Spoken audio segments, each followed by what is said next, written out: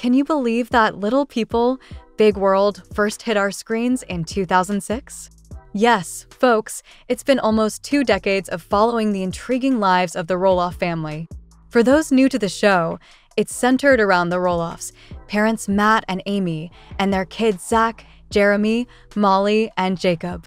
Fast forward to today, and we're at the emotional finale of season 25. It's been a heartfelt journey, and it's hard to say goodbye. But before we get all teary-eyed, let's talk about a special moment that recently happened. At a fundraiser for the Dwarf Athletic Association of America, DAAA, Amy Roloff took center stage to share some powerful insights. For nearly 5 decades, Amy has been an active participant in the DAAA, and her dedication shone brightly as she addressed the crowd at Roloff Farms.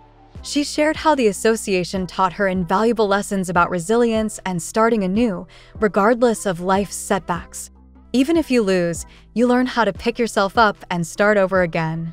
"This is what DAAA meant to me," Amy expressed, captivating those in attendance with her words of wisdom and encouragement.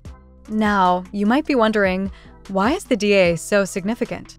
Well, Amy, alongside her husband Chris Merrick and ex-husband Matt Roloff, with his girlfriend Karen Chandler, hosted this impactful fundraiser right before the grand finale aired on April 23rd.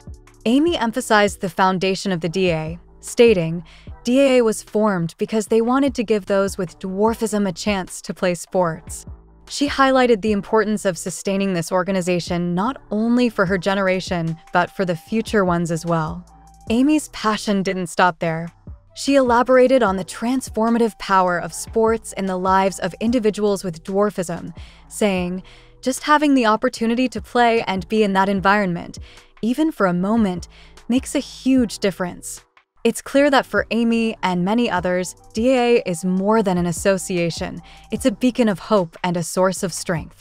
Turning back to Little People, Big World, this show has offered more than just entertainment. It has opened a window into the daily lives of the Roloff family on their 36-acre farm in Helvetia, Oregon. Over the years, viewers have witnessed the family navigate life's ups and downs, from the joys of weddings and grandchildren to the challenges of divorce and new beginnings.